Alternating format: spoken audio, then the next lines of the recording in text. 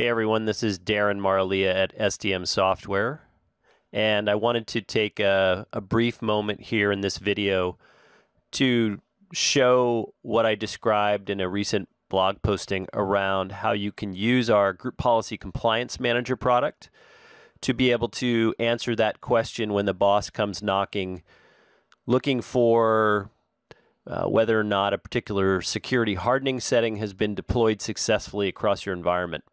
It could be one setting, it could be many settings, but the mechanism for doing it in Group Policy Compliance Manager, our product for collecting this kind of information, is pretty straightforward.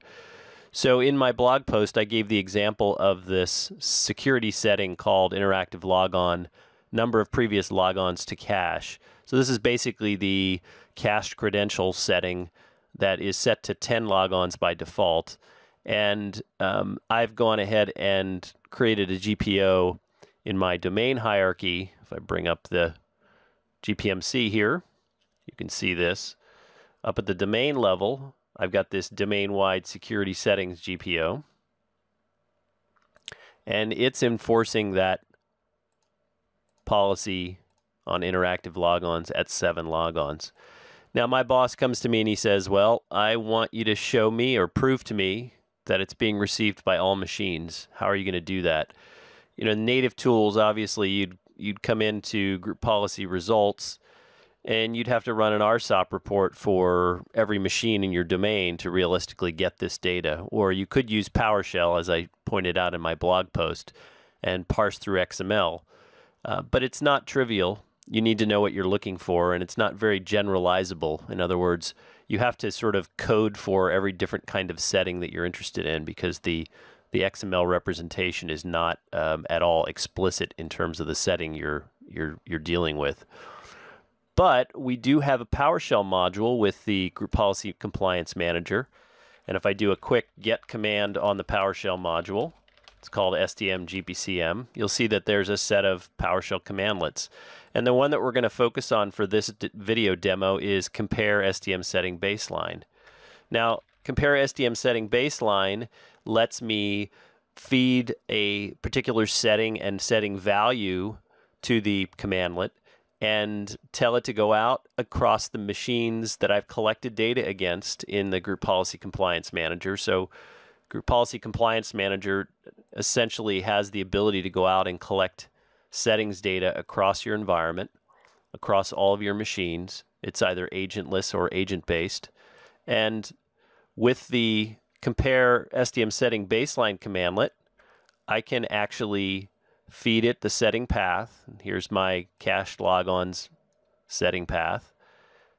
The setting value that I'm interested in comparing against, in this case my 7 logons.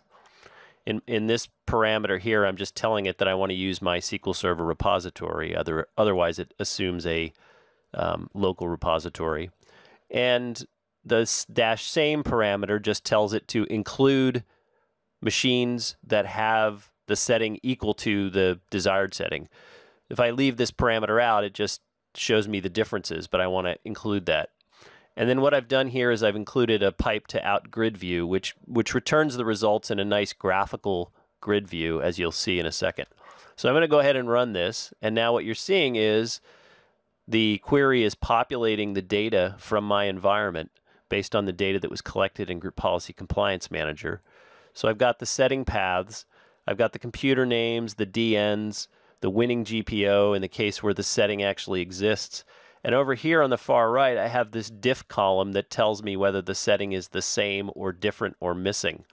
So settings that are the same are in compliance. Those are the ones I don't have to worry about. But I've got this whole slew of machines here where the setting is completely missing. And then 2 machines here where the setting is actually set to 10 logons. And it tells me what GPO is responsible for delivering that. And actually, if I go, I can look at the OU, the DN, and I can see that this is in the Workstations OU under the VM OU. So if I come down here,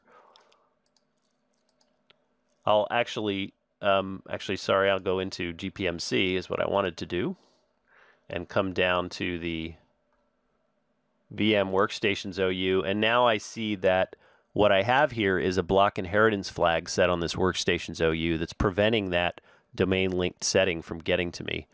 So this local security settings GPO is actually setting the interactive logon at 10, and I can see that right here.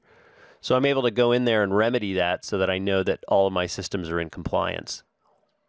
So that's just a quick example of using the PowerShell module for Group Policy Compliance Manager to quickly check security compliance for key hardening settings. Thanks very much for listening, and I hope you enjoyed this. You can get a trial version of Group Policy Compliance Manager on our website. It includes everything you need to get up and running and start querying your systems and getting group policy settings data. Thank you.